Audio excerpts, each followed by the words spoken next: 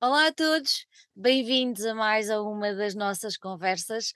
Hoje vai ser interessante porque tenho comigo uma pessoa italiana, e então vai ser o intercâmbio Portugal-Itália, o que vai ser interessante, mas para vos dizer que tenho connosco o Daniele Lupidi, que é o vocalista da banda o Huronian, a banda que vem de Itália e que eu tenho o enorme prazer de receber hoje.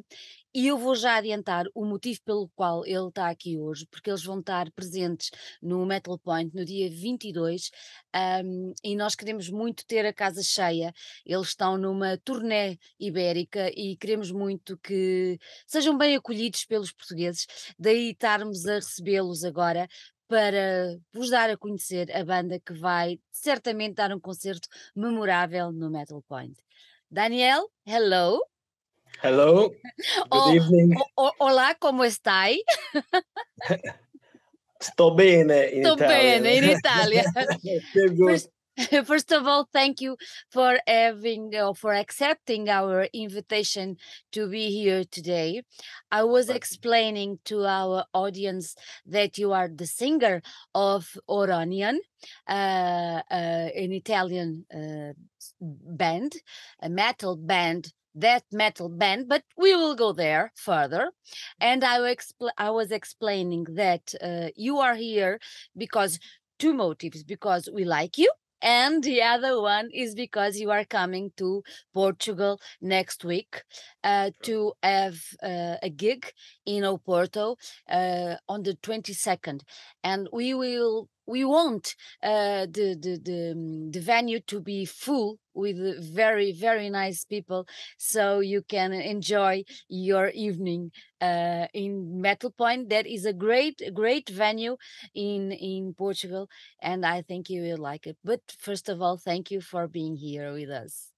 You're welcome, of course. Thanks for inviting us. No, it's our pleasure.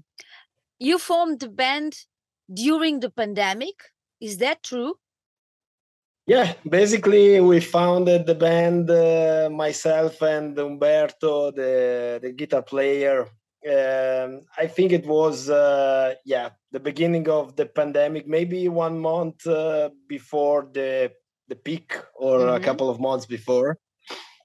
We were talking about doing something together already for months. Because Umberto plays with me in another band called Hateful, but is a sort of session member there. So we do not create music together. Okay. So it was like, wow, why shouldn't we should do something together, create something together, write music together, and.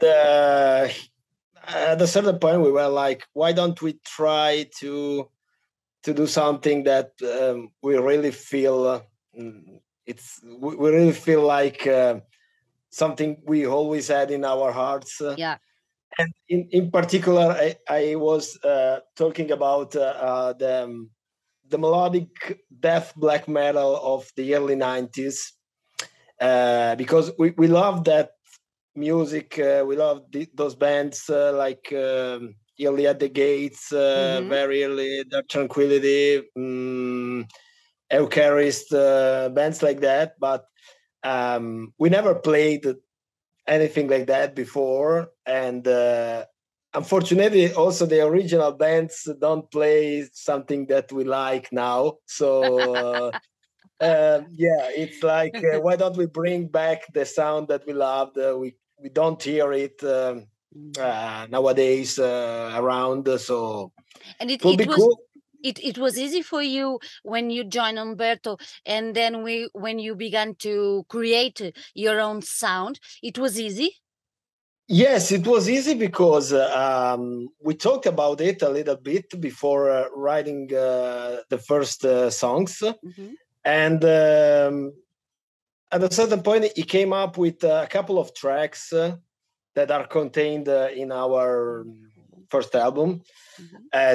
I was totally convinced, and I was like, wow, this stuff is great. I need to put the lyrics on them and sing on top of the guitars to see if it works. Mhm. And it worked immediately.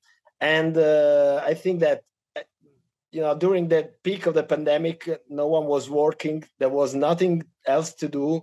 We were like sharing files all the fucking day.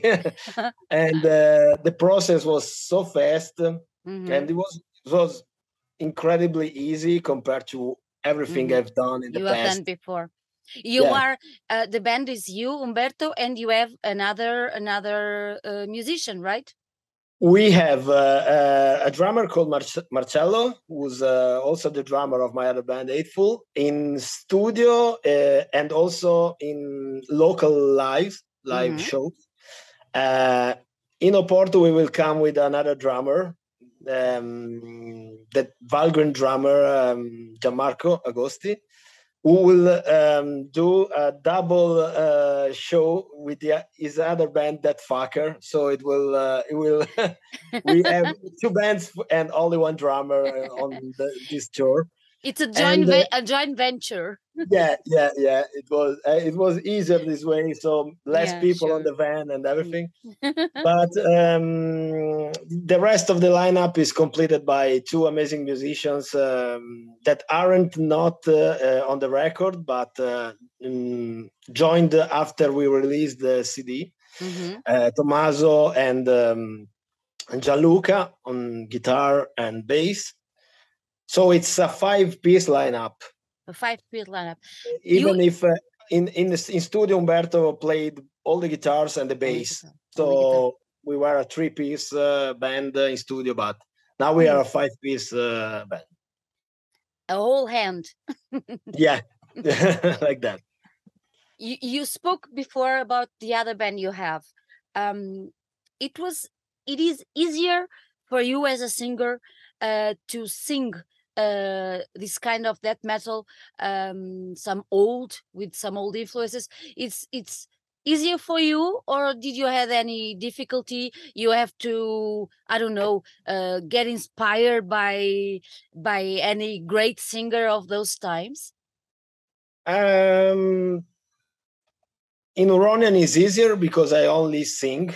So while in my other band, I also play the bass. So Yeah. it's a double effort, and it's harder. But in Huronian, I try to get inspired by the singer that we loved when we were younger. But of course, the voice never turns out exactly like anyone else. Of So course. you can get inspired by someone, but your throat is different, and your also the way you write lyrics and create vocal patterns is different, because also the music is It's different, different, so of course. not exactly the same Mm-hmm. type of song structure and Mm-hmm. everything. Be, So being sorry to interrupt, but being just the singer, only the singer in the band, not playing or bass or guitar, yeah, it allows you to be more free on stage. Can you perform differently than if you were playing? Do you sure. like this more, or what do you think about that? I love both situations. When I noticed that when you play an Mhm. instrument and sing, your voice is more controlled. At Controlled, yeah. least for me, it works like that. So I never lose the voice. I can sing for 1 hour and a half. While if I only sing, I push a lot more, and the risk is to lose the voice in the middle of the track. So it's obviously it's easier. You can move a little bit more. You can do your own thing. You can also maybe be less hyper concentrated on what you're doing. But of course, you need to manage the voice. You Of need course. you can just drink and do stuff without. Of course, this is easier as a band because we are a 5-piece band. So 2 guitars, 1 bass, 1 drums. Everyone is doing its work, its part. So there are no double roles or stuff like that. It's somehow it's easier for everyone, but of course, being in 5 members on a stage, it's also a little bit more difficult somehow. Yeah, it's almost a crowd. Yeah, it's crowded. Yeah, definitely. The fans of your other band, they were surprised with the sound of Huronian. Yeah, because what was the feedback? What did they tell you? Somehow we're like, man, I didn't expect something like that from you guys. Yeah. And the fans of this kind of music were like, oh, finally I can hear something something more black, more black stuff, more death black and melodic death black stuff from you. Other guys were like, it's not exactly my style, but I support and I appreciate the creation, the music and everything, because it's very well written and things like that. In general, I think that we have a slightly different audience, because Hateful is more like technical death metal with brutal death metal somehow, or progressive death metal influences, technical stuff with a lot of things going on. Here it's more atmospherical, and it's darker. It's different. Somehow it's also more heavy metal oriented, more classic metal oriented. So I think that it's very nice to hear, because it has, I'm a girl, okay, so okay. I like death metal, and I like the part of the melody. I'm enchanted by those melodies, and I felt that when I heard your album. I felt transported to somewhere else, somewhere. Cool. Yeah, that's very nice. Exactly what we wanted to achieve. Exactly. From the cover, the lyrics, the music, everything. It was also like sort of a metaphor of what we were living during the pandemic. We just wanted to be led away go away from the reality, and we wanted to travel far from this world, and it was like a therapy for us, doing something new, doing something that we never did before. And I'm glad that you were led away by the music. Yes. By the music. Yes. When I hear black metal, I need to have that voyage. I need to go somewhere. It's cool, because the atmosphere is very important in our tracks. We also have a kind of percussive, brutal part of our sound. That the drums, for example, could be the drums of a death grind band. They're fast, a lot of power, a lot of punch. But the guitars and the melodies are more ethereal. So it's a mix of everything we like. I'm married with a grinder, so he likes the part of, and I like the other part. So it's perfect. Oh, cool. Daniel, tell me one thing. The name of the album, I have to read it, is As Cold as a Stranger Sunset. Explain to me this title. Was a mutual idea of Umberto and myself. I think he came up with something like As Cold as and something else. I don't remember exactly. And I was like, okay, it's cool, because the overall atmosphere of the songs always reminded us cold colors like blue or violet, deep violet, stuff like that for some reasons. And he came up with this suggestion, and I was like, wow, the lyrics talk about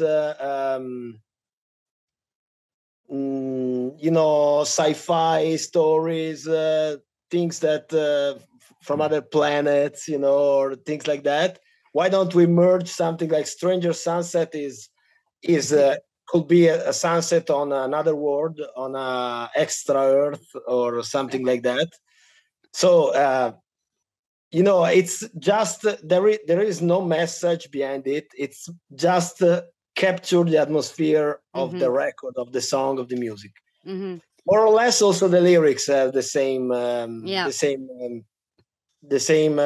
reason to exist. It's not like I didn't want to put some messages in the lyrics, some social or personal stuff in the lyrics.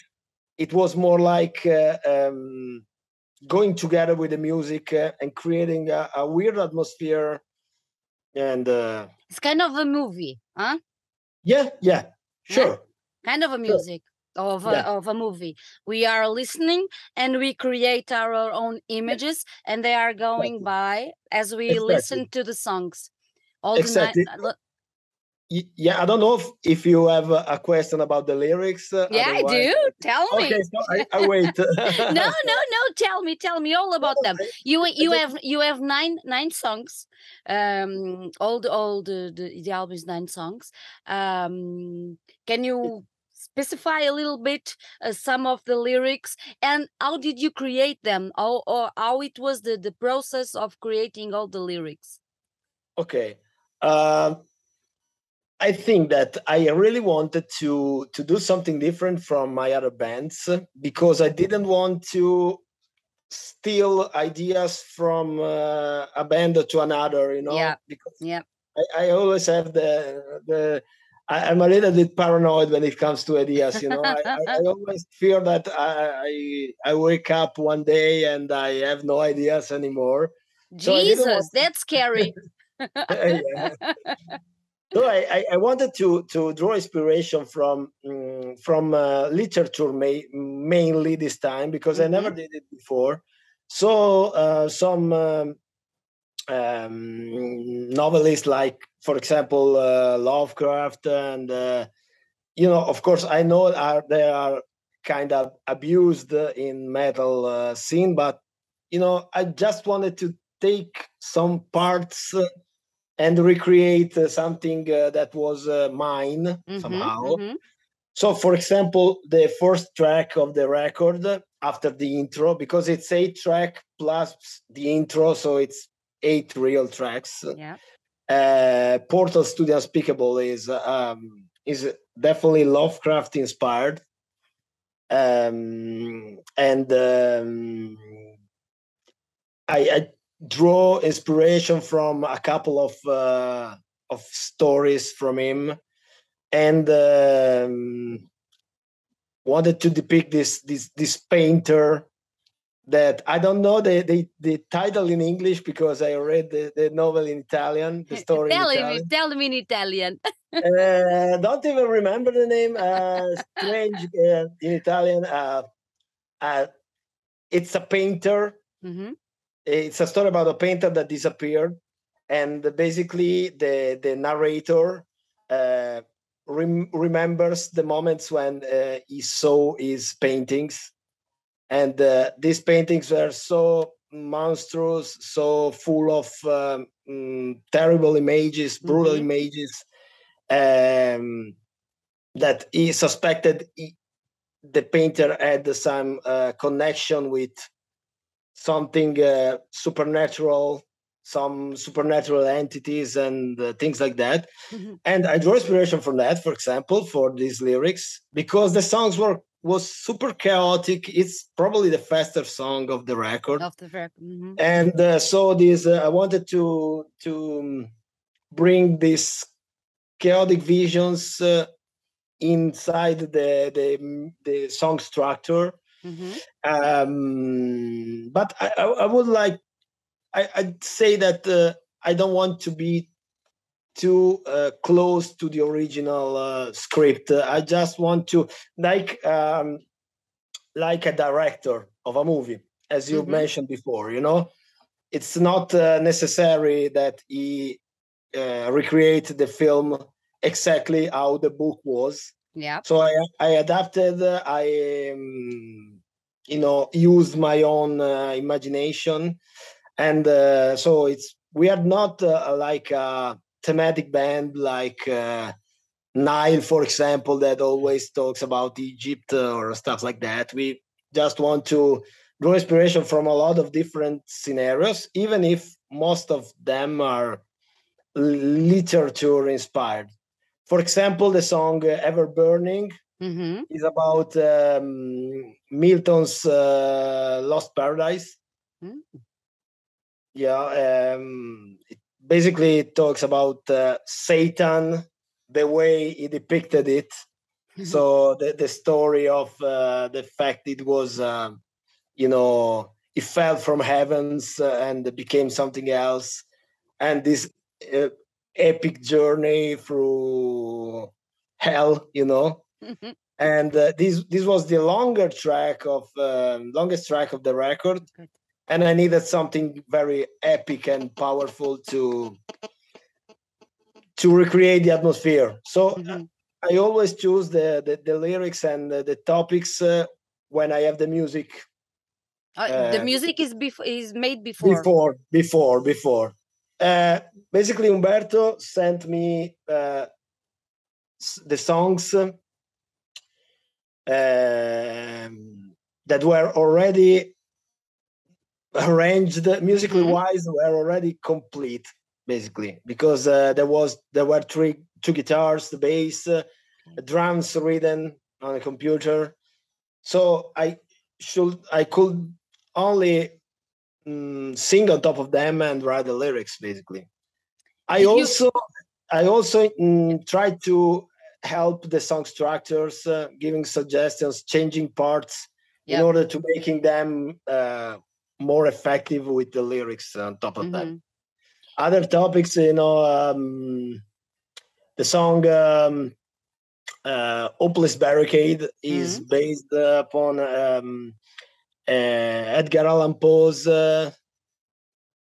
once again in English, in Italian is La Mascherata della Morte Rossa. Much prettier in Italian than in English. It is possible, but the original was in English, so it's like the Red Death mask, probably. I don't know if you know the novel, but you know the story, and so it is like that for each.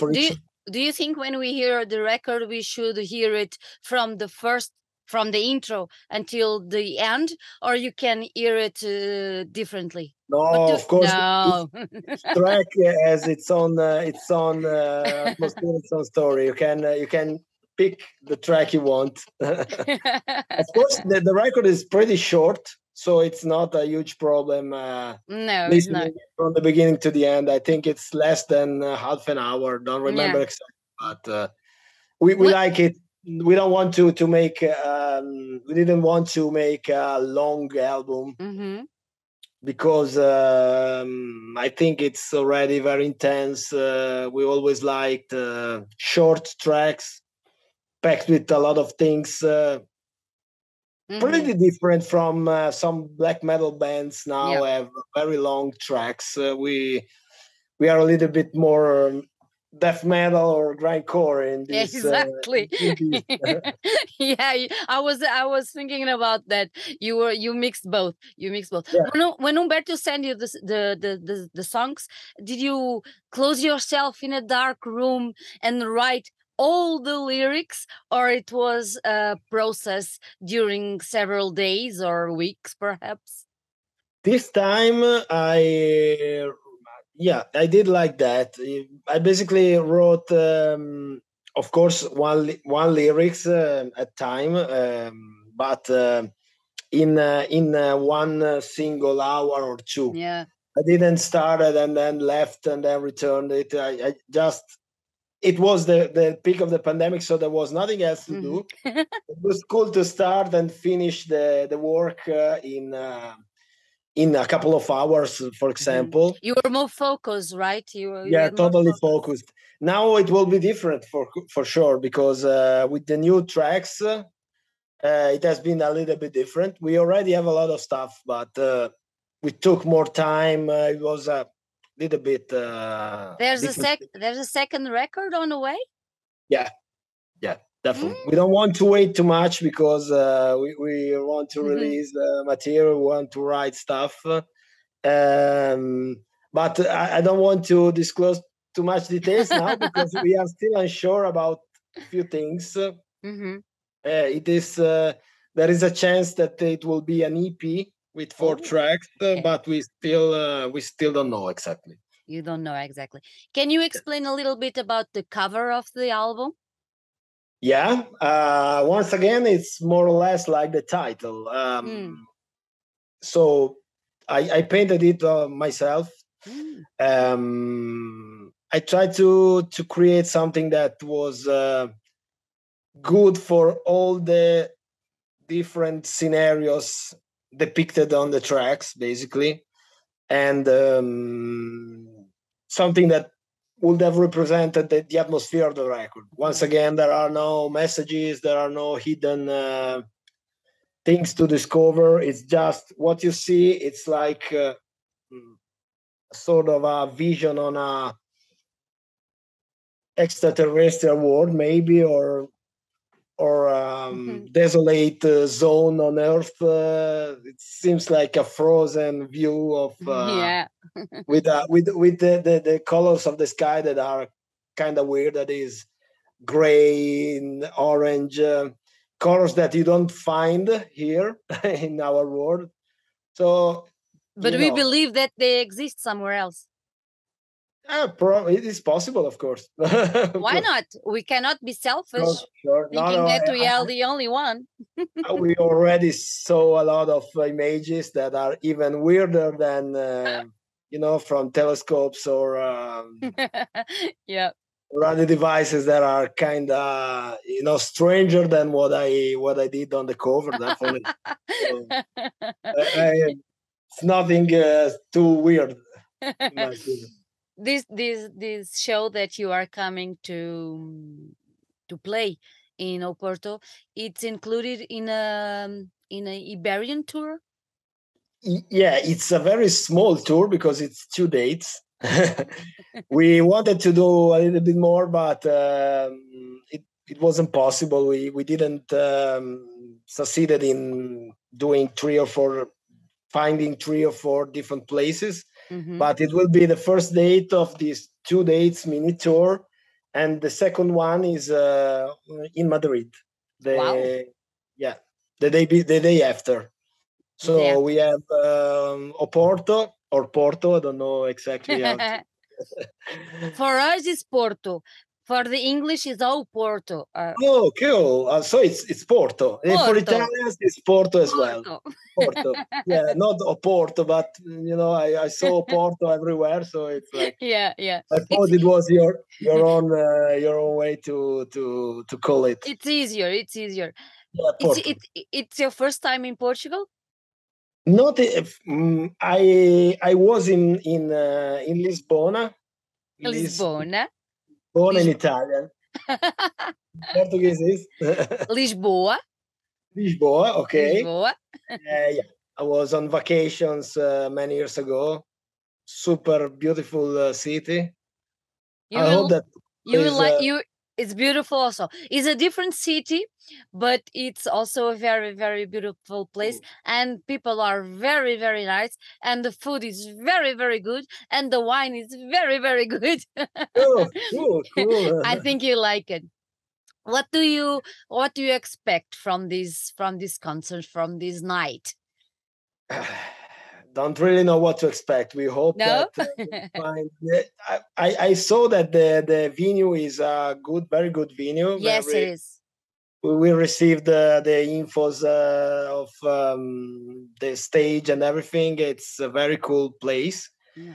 I saw that the guys from Gruesome Record, Nuno and Alvaro, are doing a great job promoting the event. We are doing our own from home, but we don't have so many contacts in that area, so we are doing what we can. I'm inviting people in groups and you like have to rent a van so you can bring all the Italians. We already rent a van, but for us, so For we you. rent a big van for the rest of the. And talking about us as an audience, what can we expect from you and all the guys? We want to play as much closer to the record as possible. We will have a different drummer compared to the record, but he's another awesome drummer. So we only choose the best for the band. So the drummer is very good as well, so he can recreate the songs perfectly. No, nothing too cinematographic, just pure attack and pure impact. We hope to carry our songwriting to those who don't to bring our music to those who don't know us, to those who didn't hear any notes, and hope to be understood somehow. And we will we have practiced a lot for the tour, so I think we are prepared, and we will do our best. Of course. On the set list beside the record, will we have the chance to hear new stuff? Not, unfortunately, not, because the new stuff is secret. It's complete but not recorded yet, and also a couple of guys didn't learn their part yet because of course Umberto and myself created the music and the lyrics. The drummer already worked on the drum parts, so we have to show the rest of the guys the material. But we wanted to prepare the as cold as a stranger sunset songs as best as we could. So working on stuff that isn't recorded yet could have been a distraction, Also because it's the first time for us outside of Italy, and we want to play good. So only songs we are experienced on. We have a cover as well, a cover song as well. Really? Yeah, but of course I cannot say what will be. No, it's a surprise. So, yeah, of course. No, or we can make a quiz and ask to all the fans, what do you think is the cover? Yeah, cool. Let's see if they answer. We will wait the answer. Yes. Concerning this first album, you did record it in Italy, right? You went to a studio because it was made in pandemic, but how did the process go? Okay, the drums and the vocals were recorded in a proper studio here in my own town. So we recorded drums, then we sent the drums to Umberto, who recorded all the guitars and bass and keyboards at home in his home studio. Then I recorded the vocals in the studio where we recorded the drums. Not at home, because voice recorded in home, the neighbors. No, of course. If no, that metal is not for. Doesn't have to be practiced at home. No. Yeah, sure. So we recorded the vocals in a studio, sent them back to Umberto, and he mixed the whole thing. and then we sent it to Damien Herring in the US, to Damien Herring of Formados to master the album. So the process was quite a ping pong. Ping pong, yeah. Are you happy with the result? Yeah, definitely. We have been criticized by some guys, other guys about the sound. They expected something more clear, something lighter, something more, audible. Other guys were like, "This is the perfect mix.